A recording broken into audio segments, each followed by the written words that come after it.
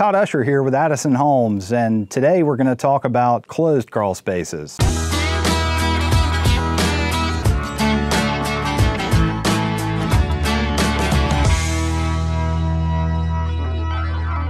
I'm here on one of our job sites in the hot, humid summer days of South Carolina weather, and that's exactly why we've learned over the years that there's a right way to do a crawl space foundation and a wrong way.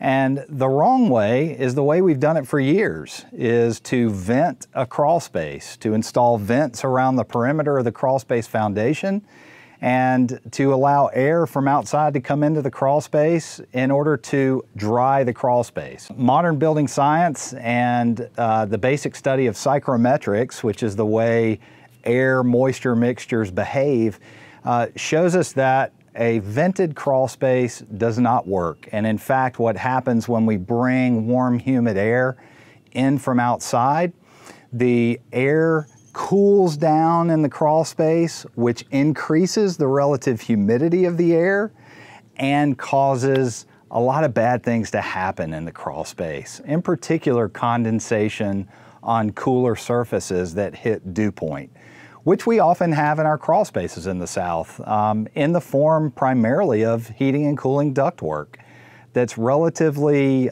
poorly insulated and often hits dew point surface in our vented crawl spaces.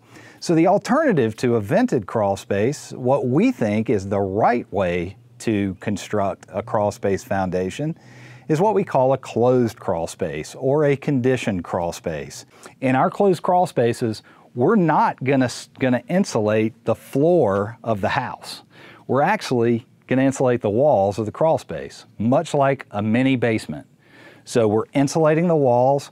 That also gives us the benefit in climate zone 3 and in most warm climates, the benefit of the ground temperature beneath the house, helping us offset cooling load in the summer and slightly offset some extreme heating loads when we have them in the winter.